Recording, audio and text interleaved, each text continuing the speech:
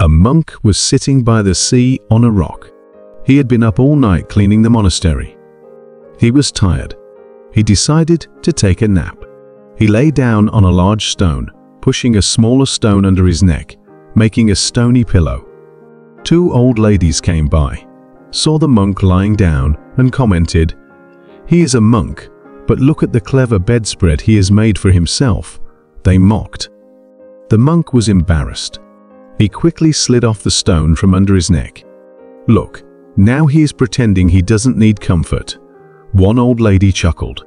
The monk was perplexed. He got up from the stone and lay on the sand under a palm tree. As soon as he closed his eyes, he heard a man saying, "Are monks lazy too?" "He's sleeping in the daytime," he said. "He seemed to have had a long night," his friend added snidely. The monk was disturbed. He sat up, leaned against the palm tree, closed his eyes, and began to meditate. "Why is the monk here? Shouldn't he be in the monastery?" A young fellow said. "Will he scold me for drinking beer?" The monk had reached his wit's end. He got up and quietly headed for the monastery. "Thank God we have a space for peace here in the monastery. The world outside is a chaotic mess," the monk told the master. "From now, you will only meditate outside the monastery," the master said. "It's impossible, master," the monk pleaded.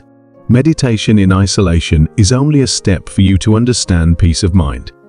To retain and become it, you must be out in the world, allowing people their confusion and criticism without being affected. Your peace is not inspiring them to participate in your world. They are still confused and take a stand for their harsh ways. Why are you participating in their disturbance and letting go of your calmness? Go back. Meditate outside the monastery till you find peace within." The master instructed. The monk returned to the rock by the sea, sat on it, and began to meditate. People came and people went. They commented, they sniggered, they retreated, they judged, they admired, they mocked, they hollered, they took his blessings, they laughed. The monk heard nothing.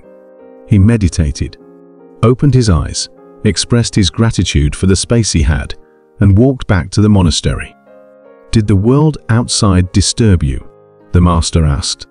"I didn't notice, master," the monk said.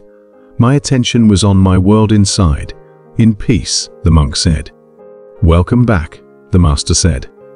"My lessons, what people say about you, is a reflection of who they are.